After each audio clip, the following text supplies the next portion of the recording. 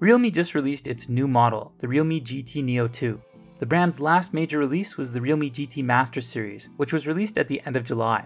So the new model comes just a couple months after the GT Master Series. The reason why Realme is able to confidently update its product library so quickly is because of its increasing sales figures in the global market. It continues to be the fastest growing phone brand in the world in 2021. The Realme GT series has become one of the top selling phone series in the last season due to its high value for money. And the new GT NEO 2 is another attractive option that still continues the GT series credo. Judging from the features, it looks like the new model isn't going to give competitors a chance to breathe. This time the Realme GT NEO 2 focuses on gaming performance. It's powered by the Snapdragon 870 platform, which is also the most commended flagship chipset for Android this year, especially since Snapdragon 888 models often face thermal issues. So is the GT NEO 2 going to maintain the brand's attacking position in the market? Let's find out. First, let's unbox the device and talk about its design. The GT NEO 2 continues to apply Realme's classic packaging, and we can see the main selling points of the phone at the back, including an 870 processor, 120Hz E4 AMO LED display, 65W superfast charging, and the brand new cooling solution. And the most intriguing selling point is definitely the new cooling solution. We are very curious to see if it can help the chipset achieve an even better performance output. We will come to this very soon in this review. Once you open the box, we can see that the phone is on the upper layout, and below the phone there is an attached phone case and the 66W charging suit.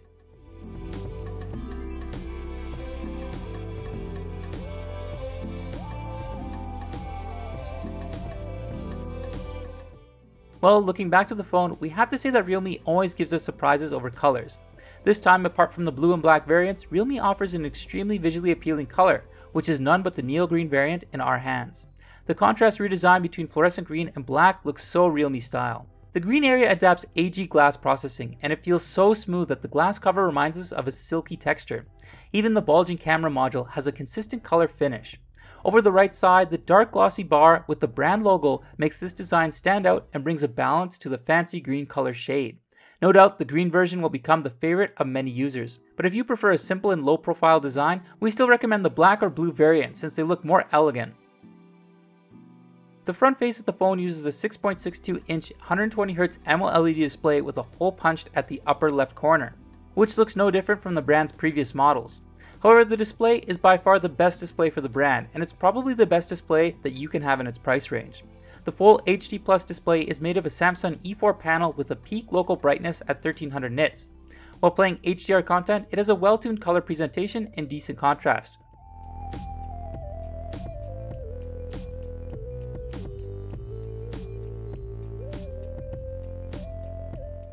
And unlike those edge curved displays, the flat panel of the GT NEO 2 looks more comfortable with a better presentation of edge content. In addition, on this 120Hz display, all the operations and animations feel very smooth, similar to those of premium models.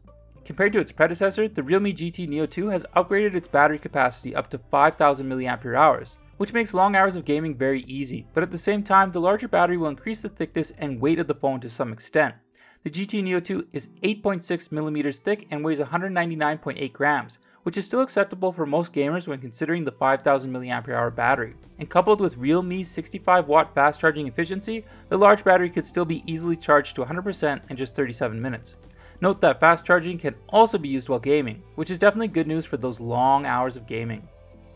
As for performance, since the phone is powered by the flagship grade Snapdragon 870 chipset, we no longer need to mention how powerful the processor can be. Just check the benchmark results we got here. They are also the best results that we've got on all Snapdragon 870 platforms. Now let's move on to its actual gaming performance. In PUBG Mobile, the GT NEO 2 could give us an extremely stable gaming experience at 60 FPS frame rate, which is one of the best results that we tested this game under HDR graphics.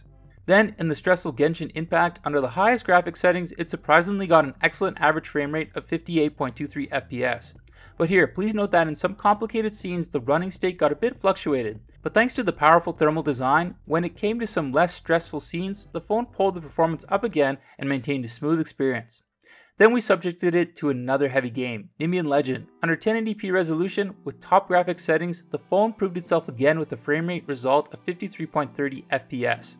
We continuously played the three games for a total of 1.5 hours, but impressively, the phone didn't really heat up much. Well, at least it's not like other gaming models, as the max surface temperature only reached around 46 degrees Celsius. With such a powerful performance output, such a cooling effect is very rare on models powered by the Snapdragon 870. Although it's not strictly a gaming phone, the GT Neo 2's gaming performance is close to or even exceeds what other gaming phones can do.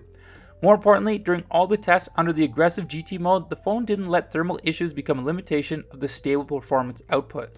On this phone, we also want to talk about its camera performance. The Neo 2 comes with a 64 megapixel main camera, an 8 megapixel wide angle camera, and another 2 megapixel macro lens.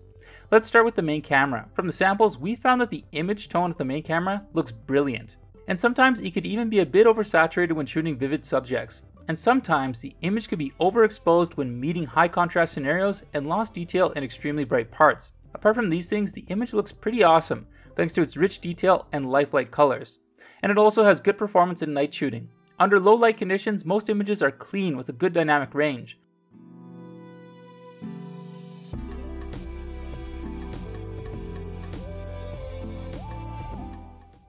But under extremely low light conditions, the images are not so good at capturing dark details.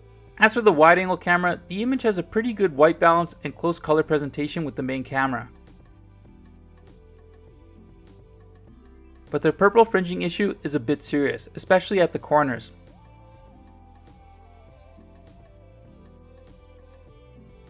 Under general night scenes, the images look good, but under extreme low light scenes, the samples have no surprises despite improvements in overall brightness. So obviously, the image quality of the wide angle lens still needs to be optimized. Well, the macro lens only comes with 2 megapixel resolution, so the images shot on the lens are not really impressive. For shooting close subjects, we prefer to use the main camera, which has much better color and details. In addition, we found that Realme has added the street mode to the GT Neo 2, which used to be an exclusive shooting mode for the GT Master Series. The image shot in this mode has really strong styles and more dramatic filters for options.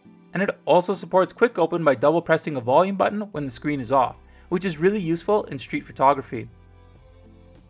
In our test about its battery life, the results showed that the 5000 mAh battery can support a slightly longer usage time than those models featuring 4000 or 4500 mAh batteries. Coupled with the 37 minutes of full charge efficiency, there's no need to worry about power while playing games for a long time. So the Realme GT Neo 2 no doubt is another flagship killer for the brand. We talked about its impressive design, excellent display quality, powerful performance, amazing power solution, revolutionary cooling system, and so on. It has almost all the important features to be a real flagship killer. If you don't care much about the phone's cameras, the GT Neo 2 will not let you down at this price point. So that's all about this performance beast. If you like our video, don't forget to subscribe to our channel and give us a thumbs up. There are more interesting reviews coming soon, just stay tuned. This is Kieran from Gizmochina, and we'll see you soon.